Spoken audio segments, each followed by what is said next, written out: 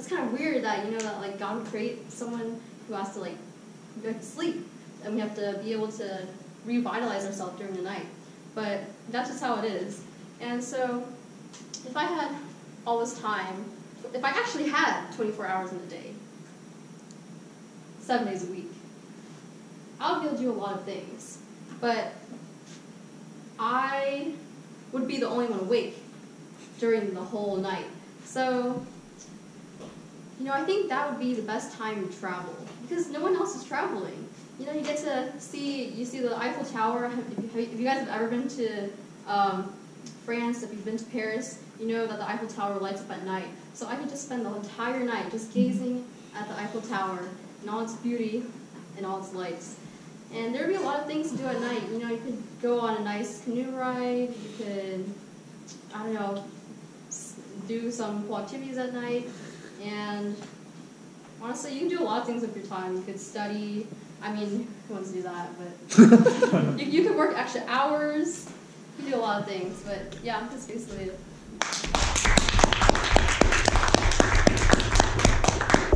All right, so we have all of our speakers up here on the board.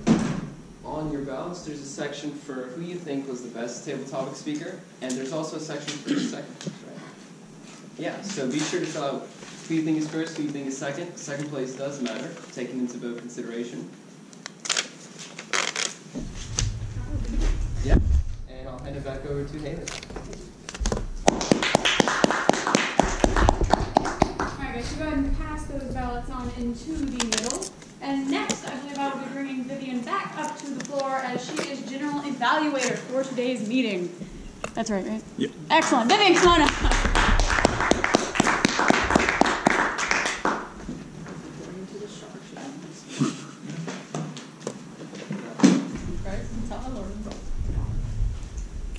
As you guys are finishing up your ballots, I'll explain what General Evaluator is and what this section is for.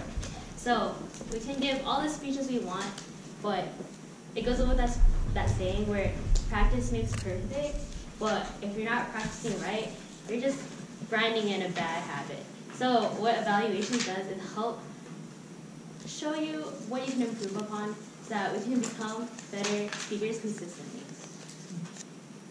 So let's have our second evaluator come up, Tyler. Oh, we switched up the order. Oh, right, I'm sorry. Yeah, Adanna, you got Elizabeth? Yes? Excellent. Let's invite Adanna to the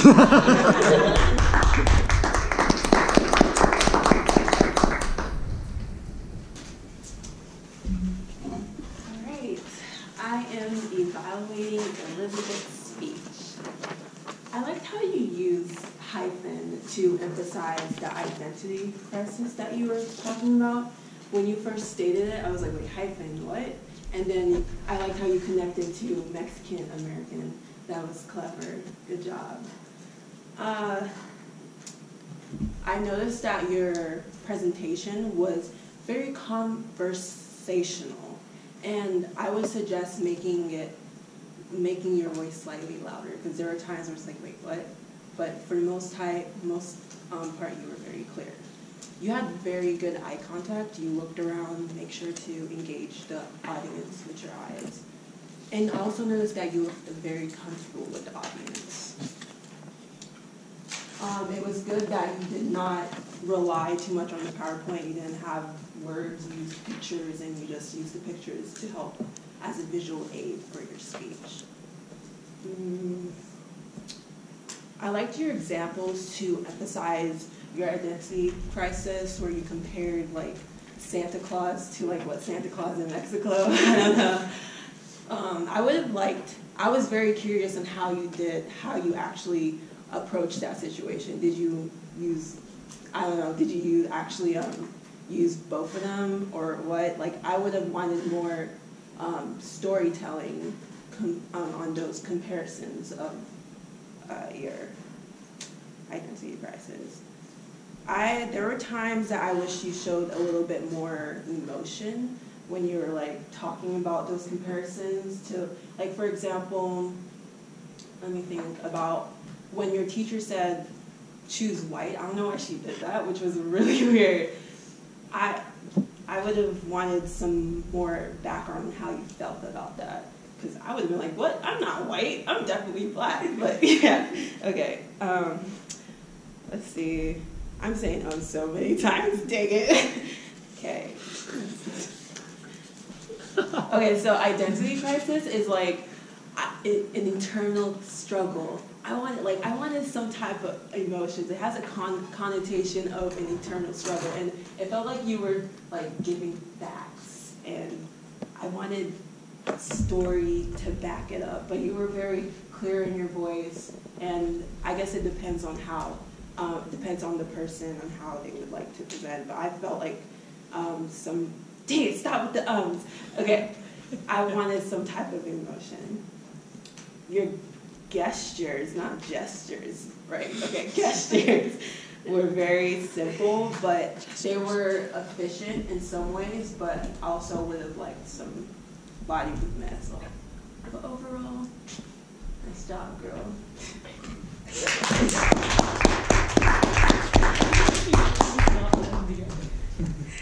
Okay, let's have our next evaluator, Nasir.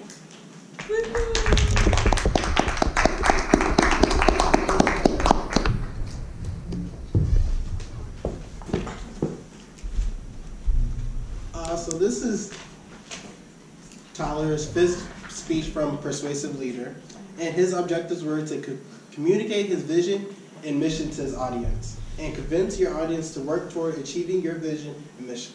His vision was for everybody to practice martial arts. And the first part he did to persuade us to do that is with his traits that you can't see anymore. Like, those are very good traits that I think like define like maybe a good person that's that's universal to everybody in the world. And like, because I don't know anybody that wouldn't want to have self-respect. I don't know anyone like, and like discipline is like, that's one of the good things that they say to be successful in any path. So that's like what a general trait that could be translated to any walks of life. And that's the first part he used to persuade us. The second part he used was that I really liked was the at the end where he enacted all the moves with Zach. That made me want to basically try martial arts because it seemed fun. It seemed interesting to like take down people, and like someone that's like 220 pounds, 6'5", I could take him down with like a swift movement on my shoulder. And like just from his past speeches and what like persuades me a lot is energy. I don't know if like martial arts is like you're supposed to be calm or that like that's the I guess environment in martial arts, but I know like what persuades me more is to have energy, to like be more, I guess, excited or like more, just show more emotion towards like, I want you to do this martial arts because I believe it'll help you in your life. And then, yeah, that's about it. And then also to be more effective in your speech, if you would have went into depth on one of the traits and like showed a story and like told more of a story in one of the traits that you portrayed, like say like discipline or self-respect, the one that you like really felt the most about that changed you. Or you could have like when you were taking down Zach, you could have used that in the story. Like you started out with like, oh, he's talking to my girlfriend. Then like after that, like you took him down, and like maybe Zach was doing martial arts, and then he threw you to the floor, and then like, oh, you have to do this move to get him back up. And I feel like that would have been very interesting for the audience. It like would have persuaded us more to like, I guess, to go out and do martial arts, which is your vision. So overall, good speech. I liked it. I may try martial arts if I know where a martial arts thing is. I've never seen one ever. We can help you out.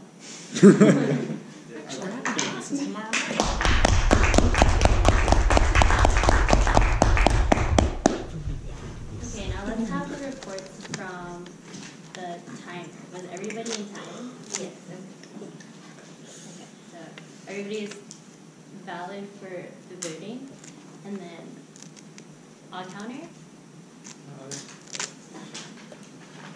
Alright, so I'll start with the speakers.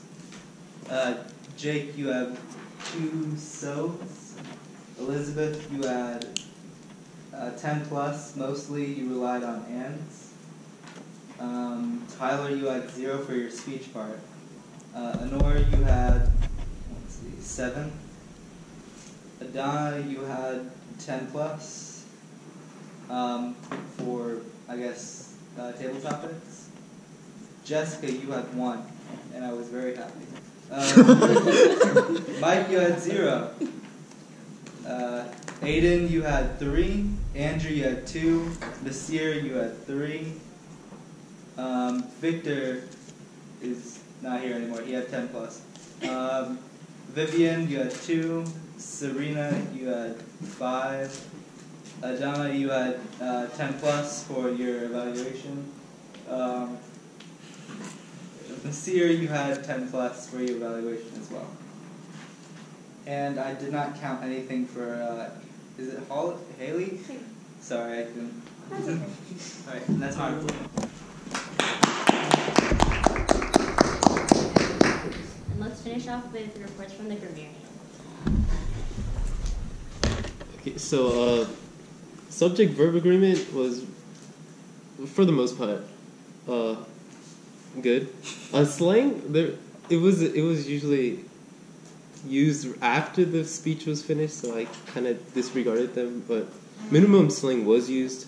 There were a lot of run-on sentences where people would continuously use and, or they would add conjunctions, or they would like as I am right now. after I finished the clause, I would say they would add another word such as basically. So watch out for that and don't use run-on sentences. And that's it.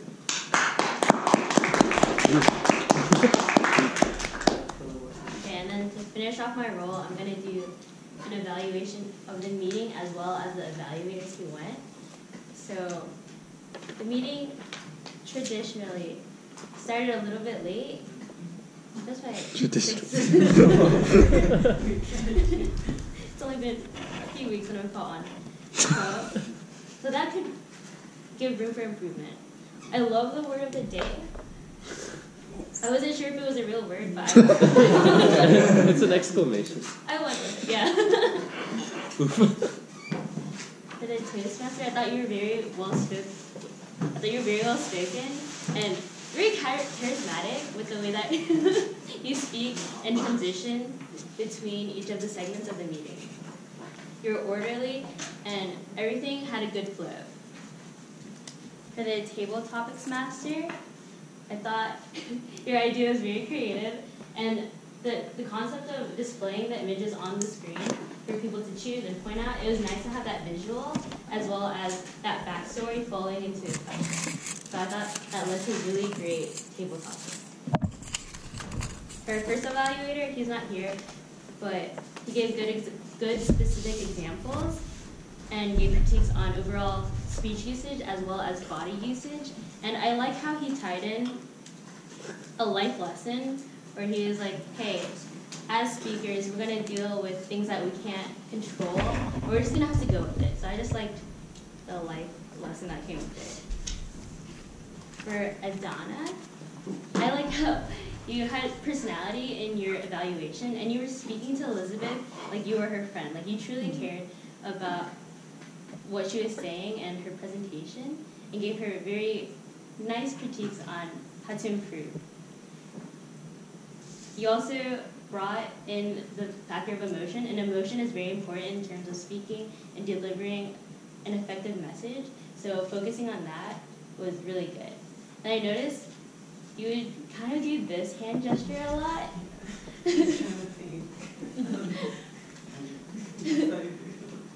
So that's something you can be a little bit more cognizant of, just to tone down a little bit. And for Nasir, I like how you pointed out also good points of the effectiveness of the speech in terms of hitting emotion, and how your critique was to tell a better story, because speeches are basically story, and that's how you captivate people and keep their attention, is by making it relatable and having them feel some kind of way. So when you told him that you wanted to start taking martial arts because of his speech, I think that was a good reminder of what speaking should be about. And that's all I got.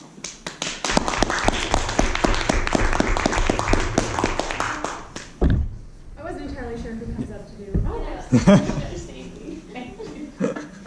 All right, so next we've got assignments for next week. Yes, excellent. That's usually on the computer. Oh, Please yes. help me, Tyler.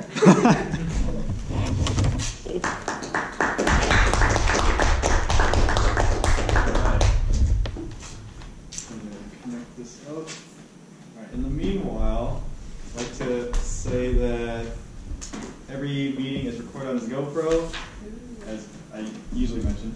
So if you go on social media, you can Google us at UJ Toastmasters. You can find us on YouTube, Instagram, Facebook page, and also on GroupMe. So if you're interested in getting the quickest updates, usually we post on a GroupMe now. Yes. And also, we're going to have our first viral video. Thanks to Tyler. You'll find that 5 minutes of this entire meeting is just blank. We're not going to have a hard cut where it's like, all right, now I'm going to demonstrate. All right, now we're going to All right. And also, I wanted to announce that we do have an opening position for an officer position. So if you're interested in becoming an officer, please talk to me after the meeting, and then I can talk to you about the position and then what training would be like and what the position would revolve around. So if you're interested, come talk to me after the meeting. And then, if you're interested in becoming a member, Monday's not here today, but you can talk to me for membership.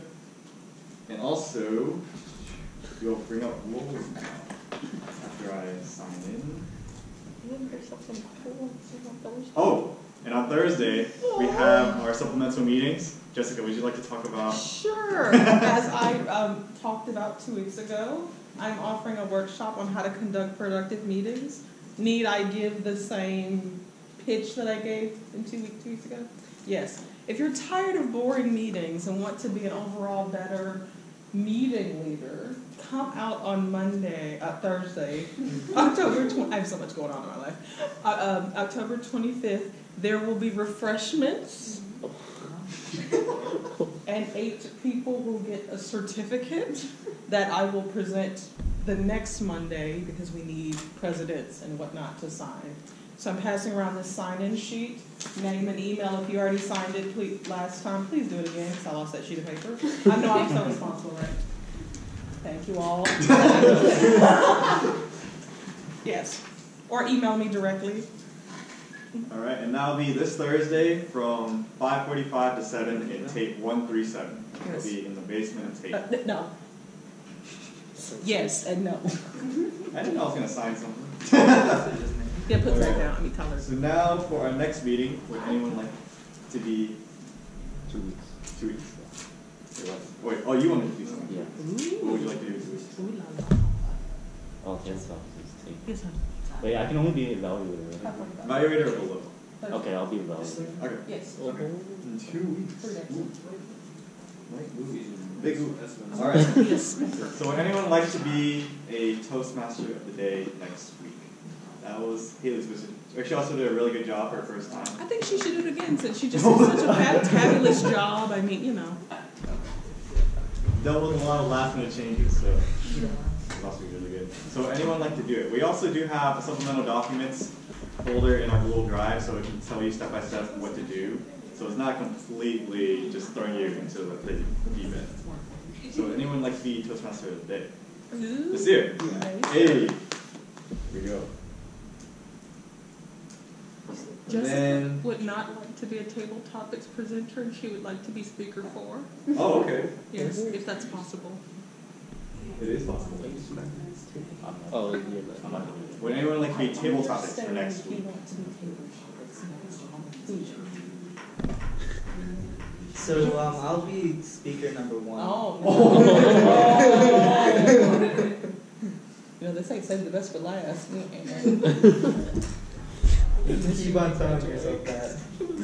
Would anyone like to be a speaker? Vivyen, alright. Yeah, this is very interesting. And then we also have 2 available spots afterwards, so we can have backups in case any one of us 4 drops. This time you have to speak on the phone. Well, right. 4th or 3rd, any positions?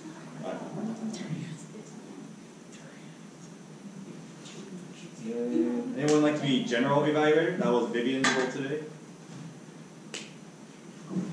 Done. Alright, and then we need 4 evaluators. Would anyone like to be an evaluator for next week's meeting? I think you should be demoted.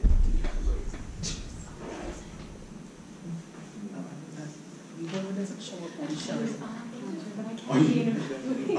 Perfect. Yes. Alright.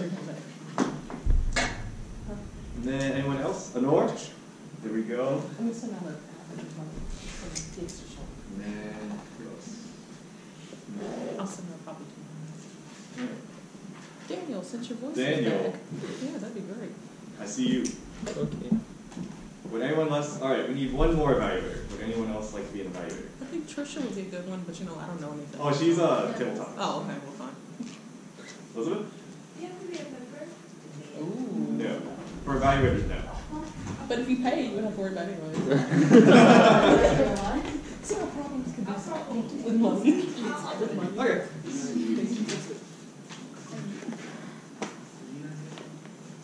If your name is not on here. No. Would anyone like to be grammarian, off-counter, or timer? Don't need to be a member to be those. You don't need to be a member to be off-counter, timer, or grammarian. Today our grammarian was Daniel. He picked the word of the day. And then we had our off-counter Zach, and our timer Trisha.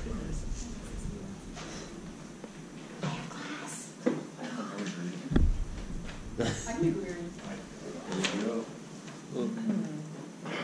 Jake, would you like a role? Which one would you like? Off-counter or timer? I'll be the timer. Alright.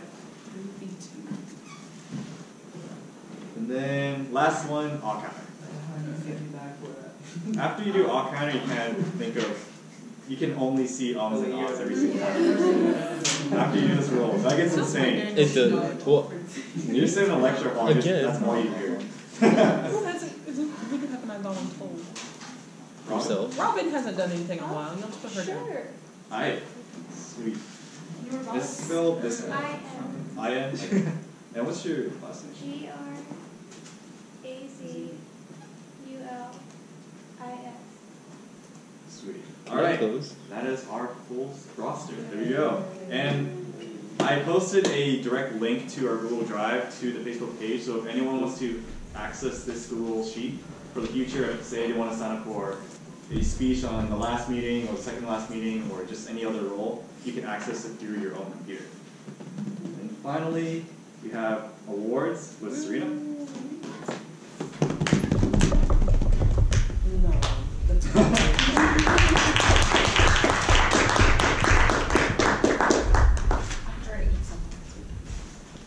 So, I just want to remind y'all that if you guys no, it's not about the prize. It's about voting and voting for your second place person. So we have some very close, almost ties today. So do keep in mind that your vote counts. So please do vote. If I see any empty ballots. All right, so we're going to do a drum roll for the first speaker. Who is Jake?